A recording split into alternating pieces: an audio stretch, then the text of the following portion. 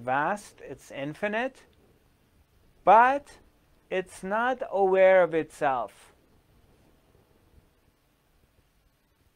Okay? Is that sitting with you? Can you accept that? Can you just handle it for now? I want to make sure we're on the same page with each other. You don't have to agree with me, but I just want you to pay attention to this and see if it's sinking in for you. Pure consciousness,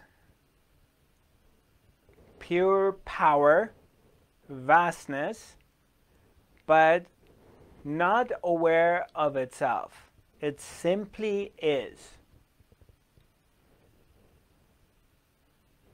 And what happens is we are that. We're this pure potential vastness, power of the being. It's like ocean, and the ocean is completely flat. It's vast ocean, beautiful blue turquoise, but silky smooth ocean, and there are no waves on it. Nothing. So then comes a wave.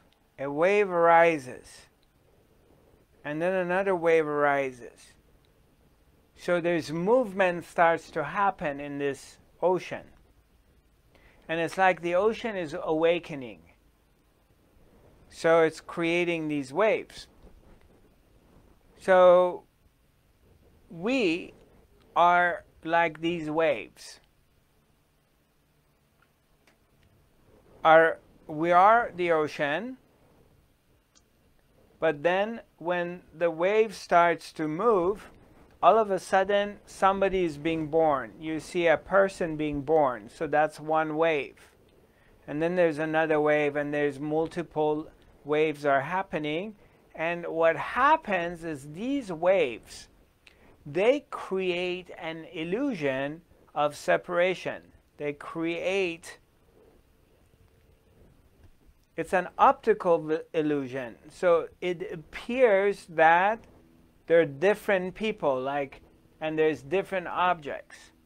So you see millions of different objects. For example, you're looking at, here is a glass of water. So it's that. And here is like a remote control.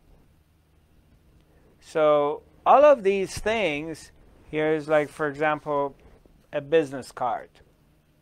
These objects. These objects,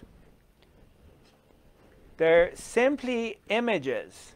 All of them are these waves. That they come from the ocean. Each movement of the ocean creates a wave.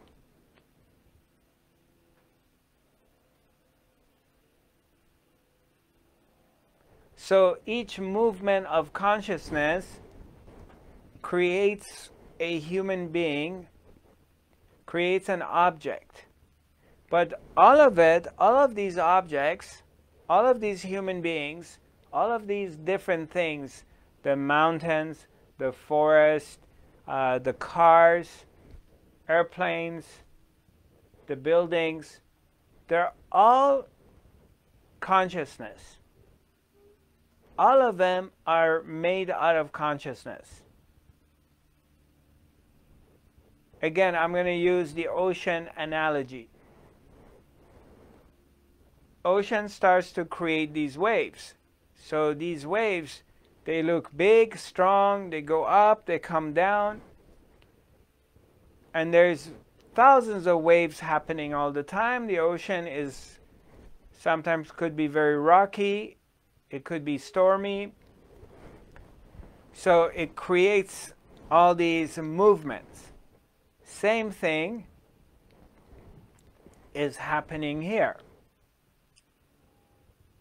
Consciousness at rest is what you experience when you go in a deep meditation and there is no brain activities and you go into pure silence and you lose the sense of yourself as a separate person, as a separate entity, and you become one with all.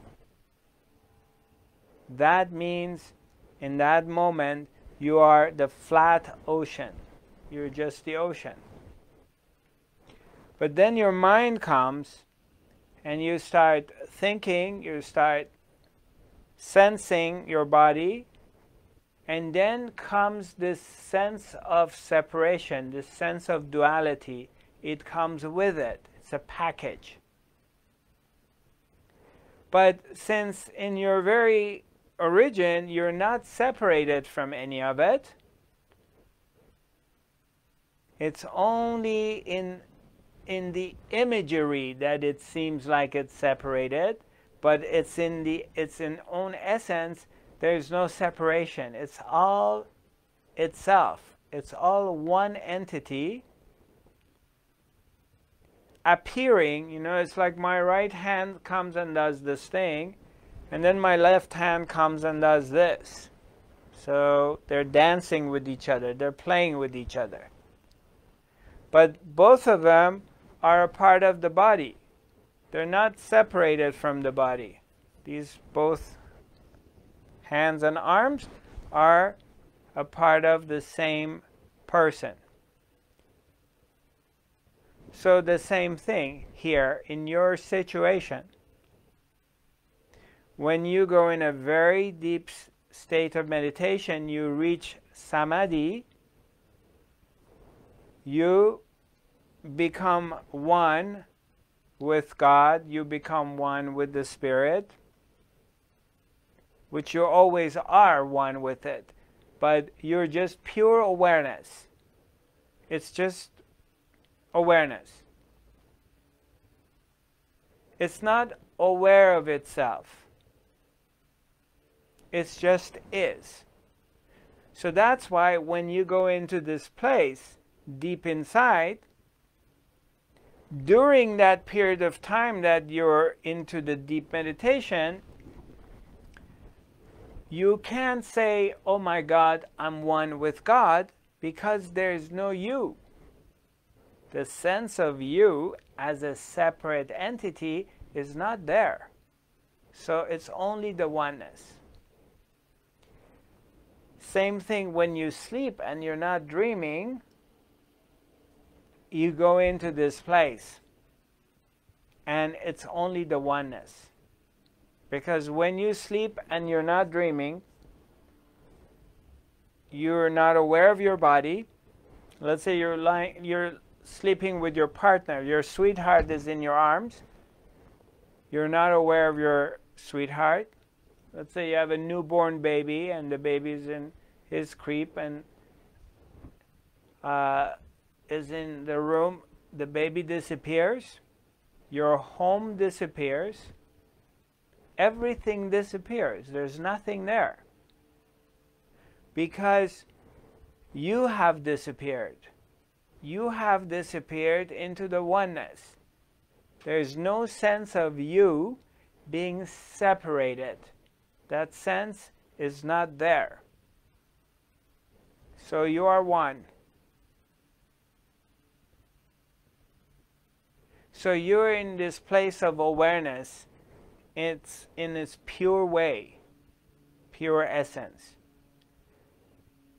But then, when the mind activities come back and you come out of so-called that deep state of meditation, you re-emerge from the vastness of the being